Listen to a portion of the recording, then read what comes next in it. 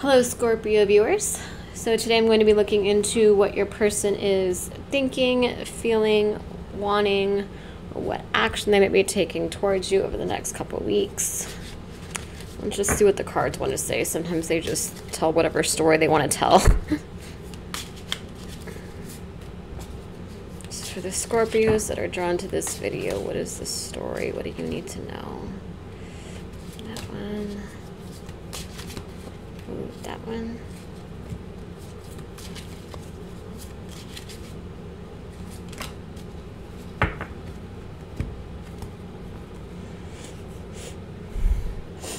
Pause, reflection, rest, shyness, fear of rejection, love offer, commitment, fast-moving energy, willpower, strength, confidence, clubs, parties, social life, and mutual depth or mutual feelings and emotional depth. I think your person is not saying anything to you right now. They're in this state of like pause, reflection, rest, you know, like a meditative kind of space, just going inward, kind of trying to figure out how you feel. Just kind of resting and trying to let things flow naturally, trying not to force anything.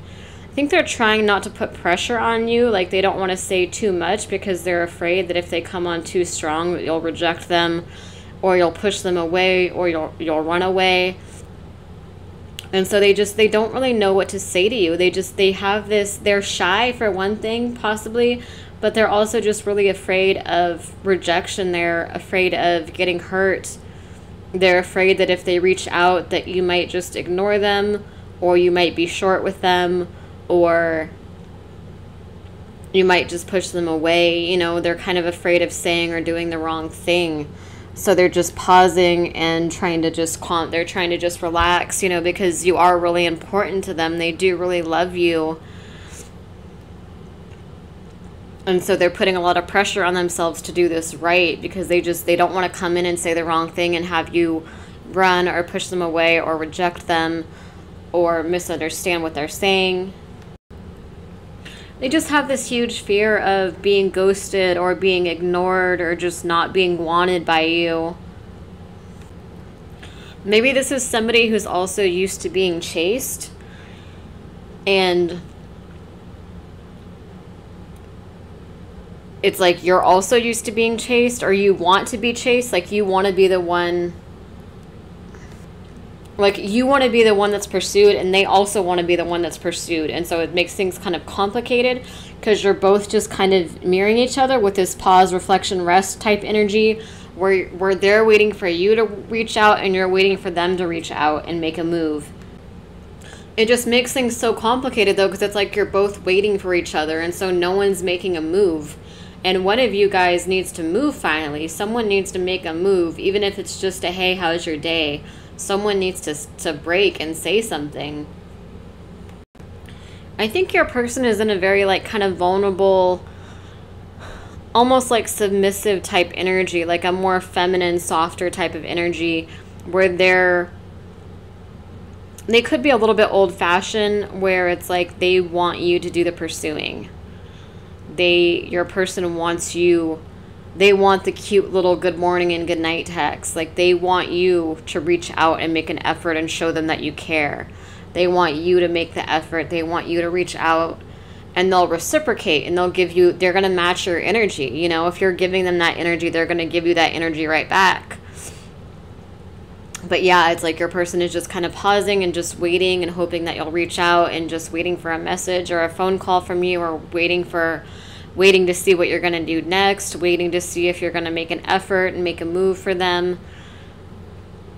They're just kind of wanting you to pursue them. They're just kind of in this energy where they're just this pause, reflection energy where they want you to make some effort for them. I think if they have to message you first, it's going to be a turn off for them for sure. Like they will eventually get impatient and just get fed up with waiting, and they'll probably message you first and say something, but it's going to be a turnoff if they have to do that. If they have to get to that point, it's not going to it's not great, you know? And you know if this is your story or not, like if this is resonating with you.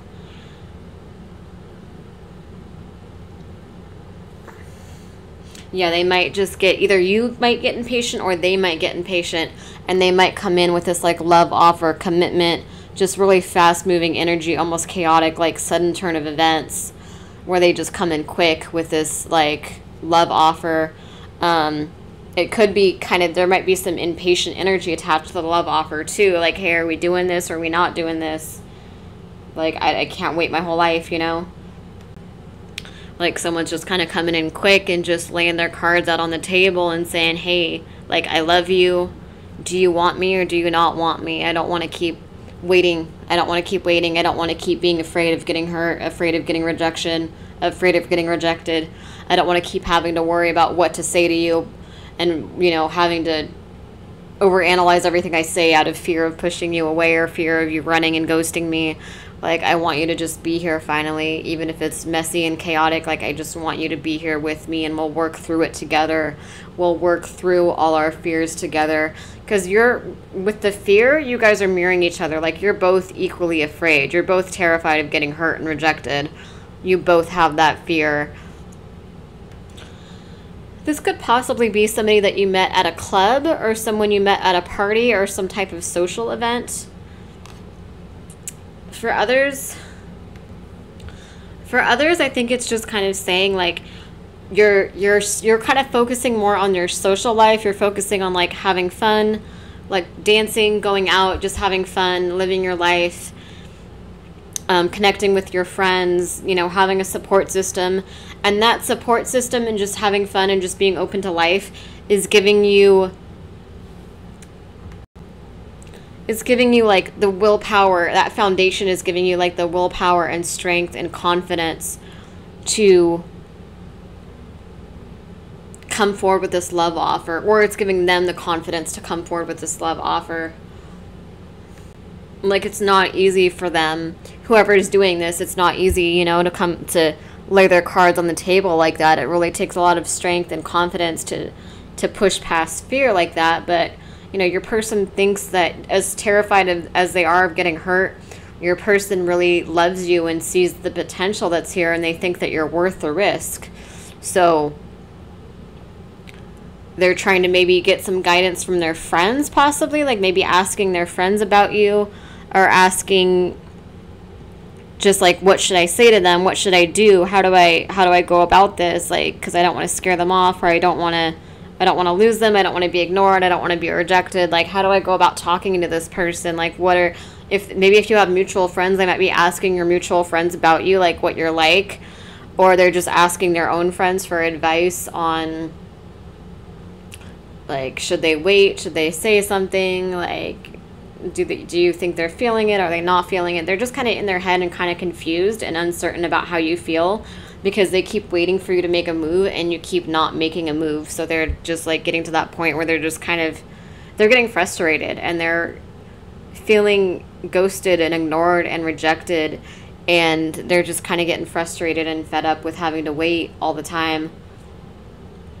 And I think they're asking their friends for advice, and they have this support system basically that's helping them, you know, muster up this strength and confidence to send this bold message or make this bold love offer quickly. But again, they might be laying a lot of cards out on the table. Like, you might, like, if you know if this is your story. So again, only you need to go off your own intuition. But if this is your story and it's like, you know, you need to muster up some strength and courage and send a message and communicate, then you need to do it. Because if this person has to do it, someone has to make a move finally. Someone has to make an effort finally. Something's got to break, you know? Something's got to give.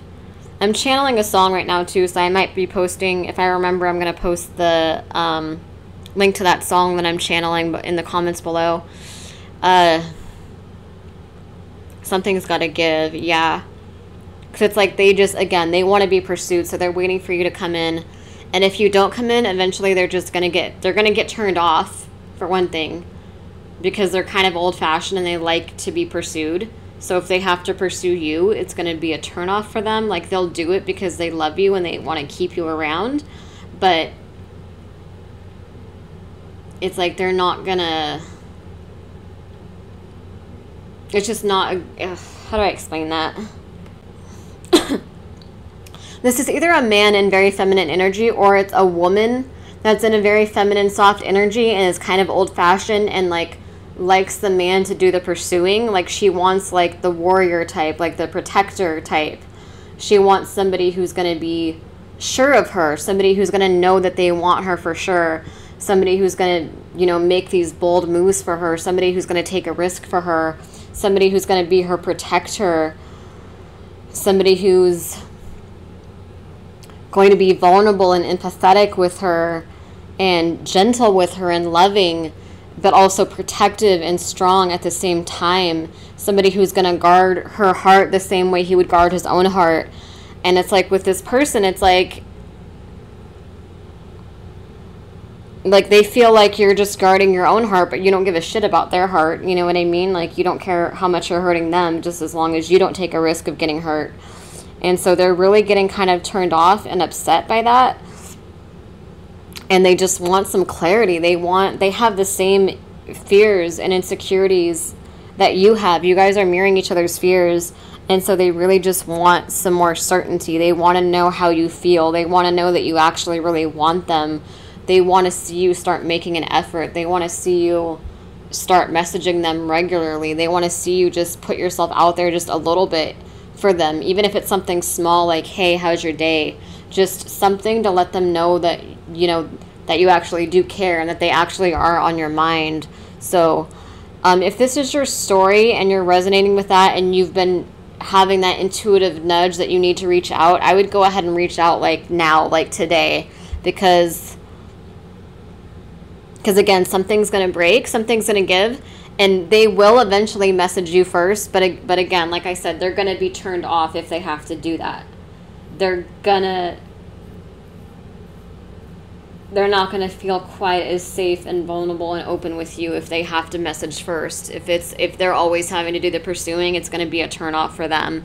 And they'll do the pursuing for a while, and eventually they might just stop pursuing altogether because they get tired of having to always message first, you know? It's like you have to acknowledge your person's fears and their sensitivities and their heart. They're fragile too. They're damaged too. They've been through hell and back too, and you need to be more mindful of their feelings of you know, it's like you have this person's heart. Like, they love you. They want a life with you. So you should take that a little bit more seriously, I think. And it's possible you just didn't know that you had them like that. Maybe you didn't know you had it like that. But yeah, if this is resonating with you, I would reach out.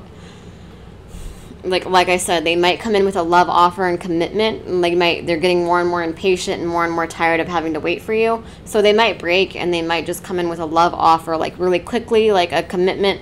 But it's going to be a lot of raw emotion and passion, but it's going to be a lot of like frustration as well. Like, it might be like hey, I love you. I want to see you. I want us to, we can take it slow if you want. You know, we can work through let's work through our fears together. Let's work through our issues together. We can go at whatever pace you want to go at, but like, let me know, are we doing this or are we not doing this? Like, it might be a bit of like an ultimatum type energy where it's like there's love there and they love you and they still want this future with you, but they're kind of like, you need to make up your mind. Are we gonna do this or not? You know, they're not gonna wait forever. If you're not talking to them and you're not asking them to wait and you're not giving them any reason to think that they're on your mind at all, like, you know what I mean? Like, they just need some clarity. They need what everybody needs. They need some reassurance that you really care and that you actually want them and that you're going to be around. And so, yeah, they might be talking to people about you, might be asking for advice about you, might be asking what you're all about.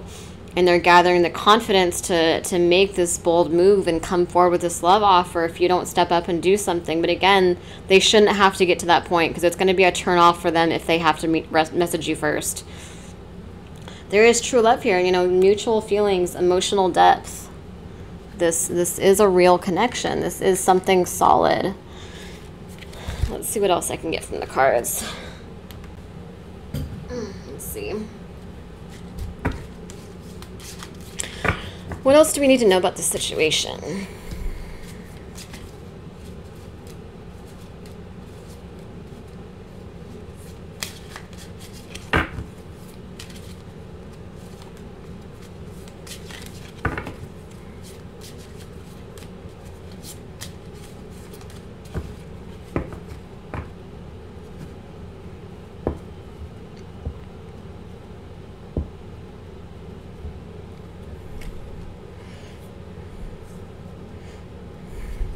Got shyness, fear of rejection again. Submissive, weak-willed. We have listening and understanding, new perspective. So true love and abundance now flows to you naturally and effortlessly as a result of your open-mindedness, your faith, and your bravery. So if you just try to let go of fear and you just get into this universal flow, like your guides and their guides are going to lead you together. It's just going to fall into place naturally if you just start letting go of fear and making an effort. Anger, miscommunication, reconciliation, sadness, loyalty. Okay. Yeah, I think their fear of rejection, they're just kind of submissive to their fear of rejection right now. They don't want to keep reaching out and being ignored or being ghosted or getting hurt. So they're just going to keep waiting for you to reach out.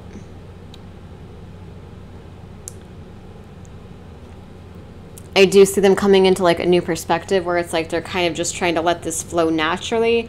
Like they're just trying to, they don't want to keep worrying about what to say, what to do. They don't want to keep overthinking it. They don't want to keep having to sit around and wonder what you feel and if you're ever going to come around. You know, they're kind of tired of having to wonder if you're going to actually love them and be there for them or not. So they're trying to just get into this flow and just let things happen naturally. They're trying to get into this new perspective and find a good balance.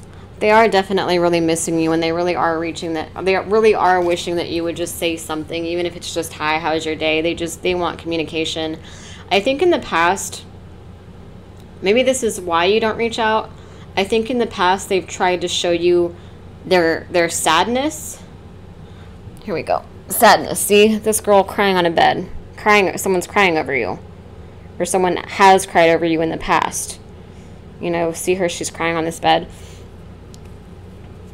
I think in the past, maybe this is why, see, we have anger and miscommunication here, so maybe this is why you don't reach out to them. I think in the past they've tried to express their pain to you, or they've tried to express that they're hurt and that they're upset and that they just want you around. It's just their pain is just, it's rooted in love. It's just like they just want you here. They want to be close to you. They want to cuddle with you. They want to hold hands with you. They want to talk to you. They want to know all about you. They want you in their life, you know, good and bad, flaws and all. They just want you around finally.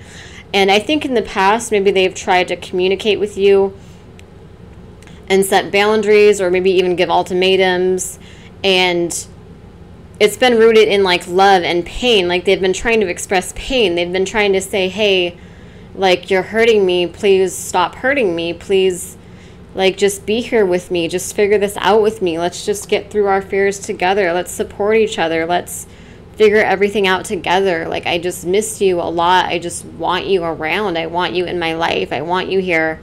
But I think that maybe they were so frustrated that they chose the wrong words, and so they came off as angry, or they came off as cold or guarded or detached, when that wasn't the case at all. It was actually they were just trying to express their pain. They were never angry. They were just frustrated, and they were sad and hurt, and they were just full of love for you, and they just wanted you to be around, and they were just trying to express how much they want you around, but they maybe worded it the wrong way, and it made it seem like they were angry when they actually weren't. So there was some miscommunication there in the past where you mistook their sadness for anger. And so we do have reconciliation here. You know, they are wanting to reconcile. I think maybe that will help you realizing that they've never been angry, and like I think that maybe realizing that they've they're actually in more pain than you realize. Maybe that will help with a reconciliation, like kind of finally having these, I think you're going to start having these epiphanies and realizing, you know, that you've been hurting your true love. You've been hurting somebody who really loves you and just wants to be a supportive figure in your life. And so we do have loyalty, like being loyal. This is a very stable relationship. This is a very loyal relationship. It seems like maybe if you've been cheated on in the past, this person just doesn't cheat on people. Or like it could be loyalty with like telling your secrets, or like I don't know, I feel like some kind of betrayal in your past. Like it could be cheating, it could be people telling your secrets, people letting you down, people not being there for you, people exploiting your secrets, exploiting your vulnerability. And it's like saying, you know, this person is actually very loyal. They're going to keep your secrets. They're going to be loyal to you. They're going to stay loyal to you. This is going to be a stable relationship where you're going to be a power couple, where you guys are going to work through things together. You're going to support each other. You're going to make promises to each other, and you're going to keep those promises. You guys are soulmates, and so you're going to be matching each other's energy a lot. So it's like you're both going to be keeping your promises together. You're both going to be committed and stable with each other. You're both going to be, I mean, stable in the sense, you guys might both have mental illness or something like that. I don't mean stable as in, like, you don't have any of that. You might have that. But stable in the sense that, like, the relationship will be stable. Like, no matter how dark things get, no matter how rough things are, you guys will be each other's support system. And you're both going to be very loyal to each other. Like, you're going to put each other first a lot. So it's a very beautiful relationship if you guys can just get past this fear. And again, you do need to make a move. Like, you need to, if this is your story, you need to do someone needs to do something. Someone needs to make a move, because otherwise the crying, the pain is going to get worse for one or both of you, you know? So somebody needs to make some effort here.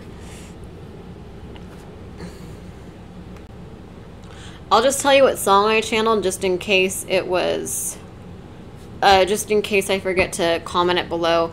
It was Unthinkable by Alicia Keys. I'm getting that song in my head. Like, somebody's gonna make a move tonight. Who's it gonna be? Time is only wasting. Why wait for eventually? If we're gonna do something about it, we should do it right now.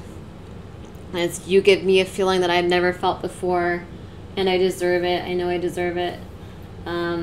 Yeah, that's the energy I'm getting.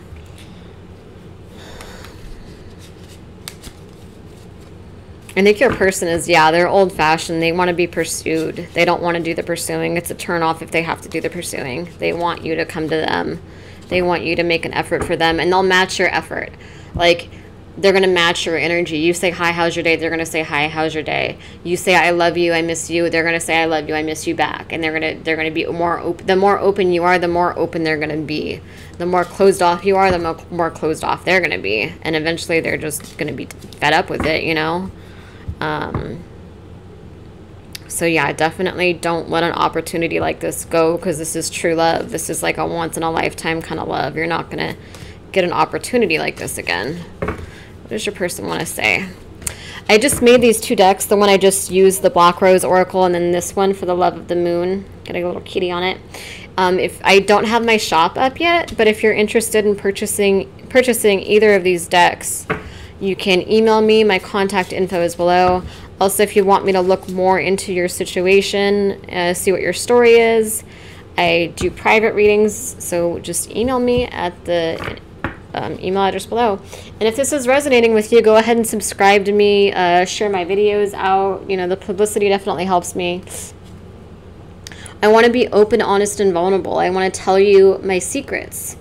So yeah, it's like this person is like longing to be open with you, to be vulnerable with you, to just fall asleep in your arms, to cuddle with you, to hold hands, to be able to just be in their feminine energy and just be soft and open and loving and vulnerable and empathetic and just relax and just have you kind of be like they feel safe with you. They see you as like their protector, like their warrior, their you know, it's like that kind of energy where they want you to they really want you to be more assertive. They really are longing for you to be more assertive and take charge when it comes to this connection. They really want you to finally reach out to them.